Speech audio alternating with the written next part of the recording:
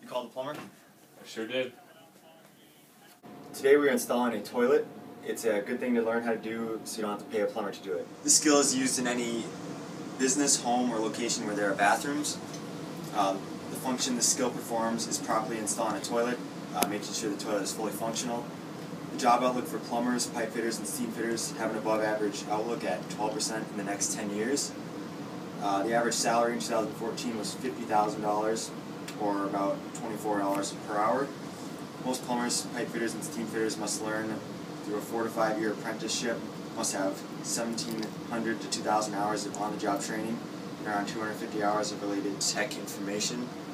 Apprenticeships are offered by unions and businesses who specialize in plumbing, pipe fitting, and steam fitting. Materials in need for this project are as follows: a toilet,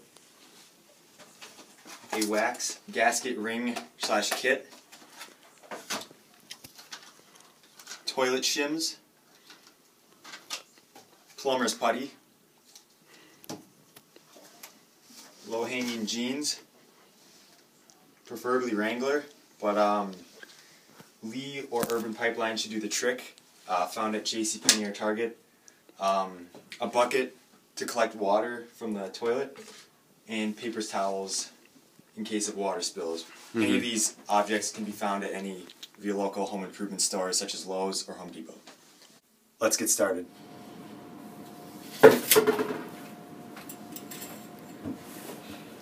So, our first step in installing this toilet is to shut off the water first, and it's found by a knob down here. Turn that all the way to the right, the water will be shut off. Next step is to flush the toilet. You're going to want to make sure, take off the lid here, going to make sure that the water did not fill up again. I think it did.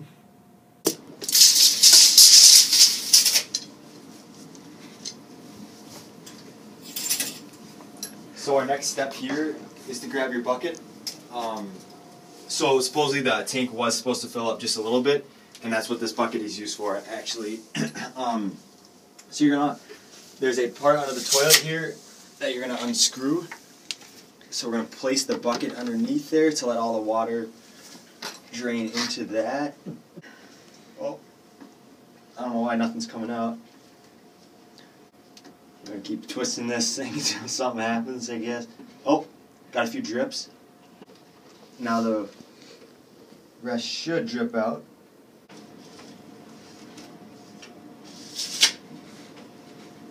So found out what happened here. I guess it's just a certain toilet that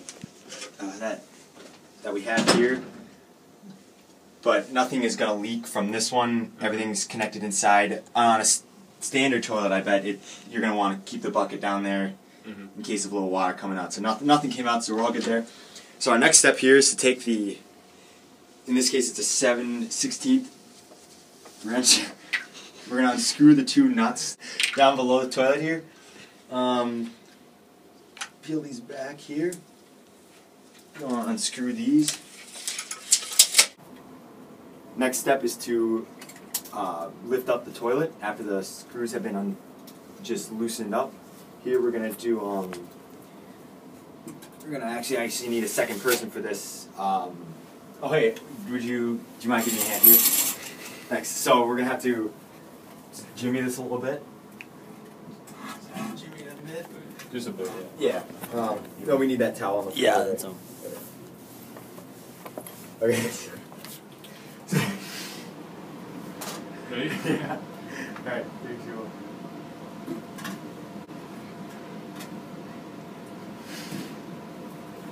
Alright, Alright, go. Got that? Yeah, I remember. We're trying to. Okay. Cut.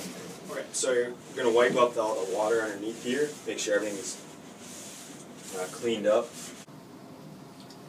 Take the wax ring, put it in a bucket, clean everything on the inside. 3114. Okay, now we're going to take our wax gasket kit We're going to put it on where the old one was. That worked. Alright. Place it in the hole where the old one was. Line it up. So yeah, just line it up.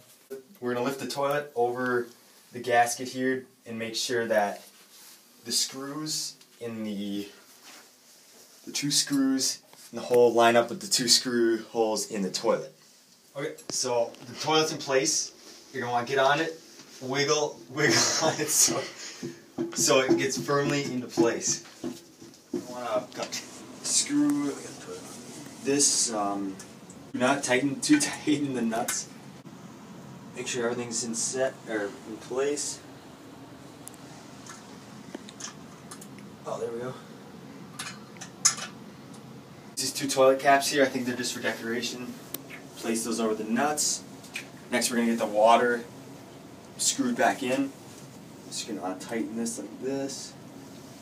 It's already on there, so that's all good. Water's hooked back up.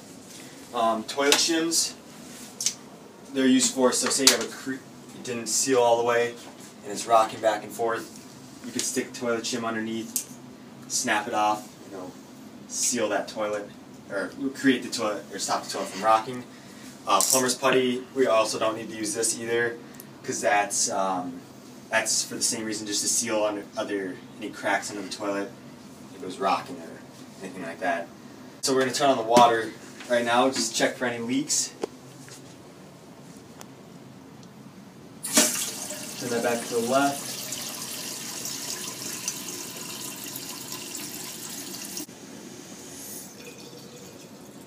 Good to go there. Moment of truth. Flush the toilet. Look for any leaks around the side of the toilet.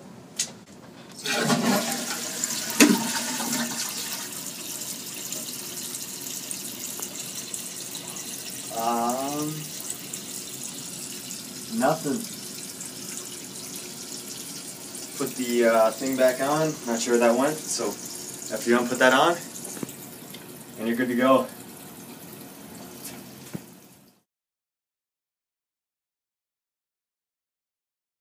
Everything looks good to go. Yeah, thanks for coming today. Not a problem, man. So just for future references, the materials you're going to need for this, you're going to need a wax gasket ring, some toilet shims, some low-hanging jeans, a bucket, paper towels, and some plumber's putty. And then a wrench maybe, and you should be good to go. Alright, sounds good. Not a problem, mate. Hey, thanks again. Yeah. Hey, buddy. Yeah. Why don't you ever play poker with a plumber? I don't know why. A good flush beats a full house every time.